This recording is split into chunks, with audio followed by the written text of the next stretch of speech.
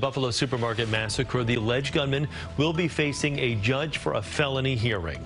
This comes as elected leaders, both on the national and state level, are working to prevent another shooting like this from happening again. CBS 2's John Diaz joins us now live from the newsroom with more on this story and the very latest from Governor Hochul. John. Well, Chris and Natalie, on the federal level, late last night, the House passed legislation that grows national resources to prevent domestic terrorism. Supporters of the bill say it will fill the gaps in intelligence sharing to better track and respond to growing threats.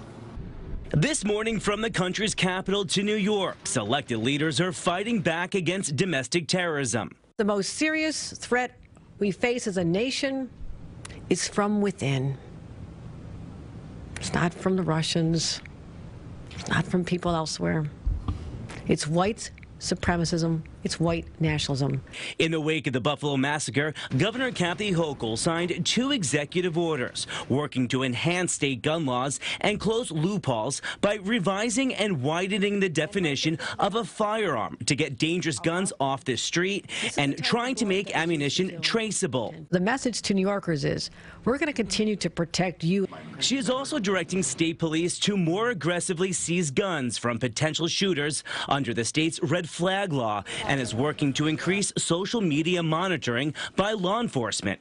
New York State Attorney General Tish James says she's launching an investigation into the social media companies used by the suspected gunman in the Buffalo shooting. She tweeted that they include Twitch, 4chan, 8chan, and Discord. Messages by the suspect on Discord date back 5 months. But retired FBI agent Catherine Schweit says it's extremely difficult to find hateful posts online. Not only are there legal prohibitions, there's the practicality of saying, how do we collect that? In a March post, the alleged gunman identified the top supermarket as Attack Area 1, where he planned to shoot all blacks. Later that month, posts show he scoped it out in person and uploaded hand-drawn maps of the grocery store. Unless the American people get their head out of the sand and find a way to be aware of their children, their neighbors, and their coworkers, we're never going to solve this problem. Discourse says this suspect was posting to a private invite-only channel. A small group was ultimately invited to it just a half an hour before the shooting began. The company says it has an internal team that works to identify and remove extremist content like hate speech and threats of violence, but the platform has around 150 million monthly users.